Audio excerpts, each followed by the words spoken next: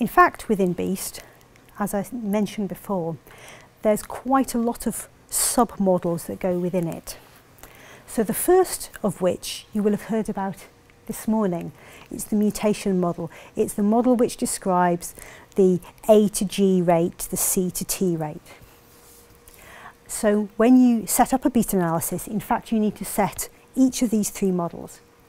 So in the mutation model, you have various choices. You can choose between the HKY model or the GTR, the general time reversible model. You can also choose one of these codon models. The reason for this is that you, particularly in a virus sequence where so much of its coding is that you might think the first is really the first two positions within the codon, so the codon containing 3 nucleotides, the first two positions, they're the ones which are really to do with change in the amino acid, and that third position is mostly, not entirely, just gives you synonymous mutation. So you might want to make a model which accounts for that codon structure. So that's what it's called the SRD06 model. It's the SRD is the initials of the author that made the model. And there you have an HKY model on positions 1 and 2, and then a slightly different HKY model on position 3. Or you can have a Yang model where each codon position gets its own GTR model. All of the models can include site-to-site rate variation. So remember when I said that some positions are conserved? Well, some positions are conserved, some positions are sort of medium-low variable, some positions are medium-high variable, and some positions are high variable.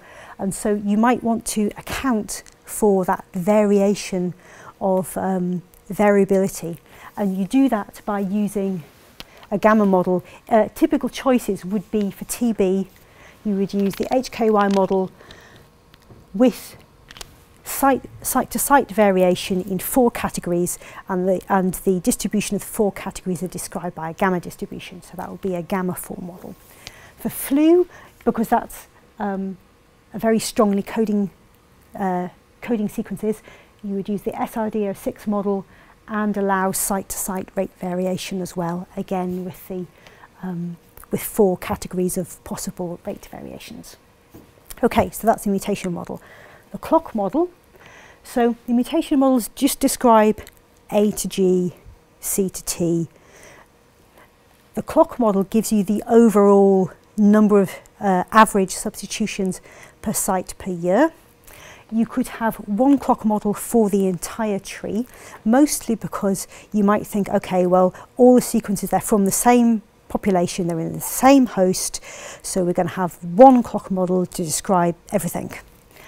However, if you're dealing with a slightly more diverse situation, perhaps you've got slightly different host viruses from slightly different host species, or they're from slightly different locations, or there might be slightly different epidemics going on because you're dealing with a wider situation.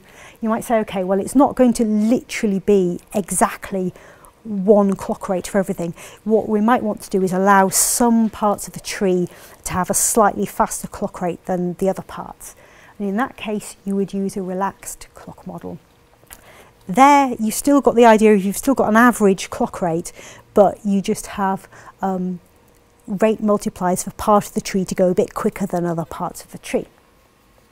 The final thing that you need to set for a normal BEAST analysis is a thing called a population model. And just to say, there are, again, several choices for this, but I will describe to you just now what I mean by that.